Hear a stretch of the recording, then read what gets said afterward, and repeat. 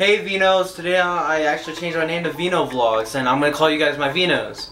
We're going to start doing that, and today I'm actually starting another random video, and today we're actually going to be doing story time, as you can see. And I guess this is actually a new setup that I'm going to start using. Well, I think if you guys like this, I can start using this setup, but it's a pretty nice setup. It's helpful because the window's right here.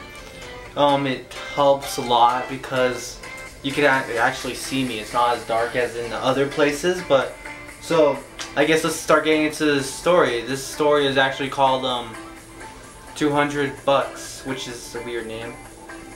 It said the title is 200 Bucks It Is. A guy goes over to his friend's house, rings the bell, and the wife answers.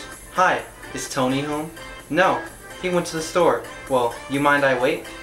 Mind if I wait? No. Come in.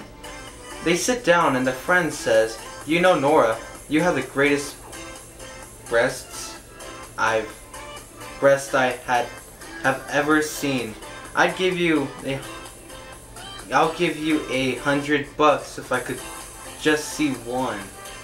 Okay, I can tell this story is already getting weird just because of the word breasts right there, so I guess it's gonna be a weird story or something.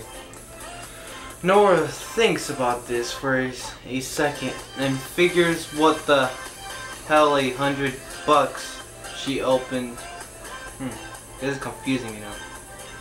So, what the hell $100? She opens her robe and shows one. He promptly thanks her and throws $100 on the table. They sit there a while longer and Chris says, they are so beautiful. I've got to see the both of them. I'll give you another $100 if I could just see the both of them together. Nora thinks about this and thinks, what the hell? Opens her robe and gives Chris a nice long look. Chris thanks her, throws another $100 on the table, and then says he can't wait any longer and leaves. A while later, Tony arrives home. And his wife says, you know you're weird, friend Chris came over.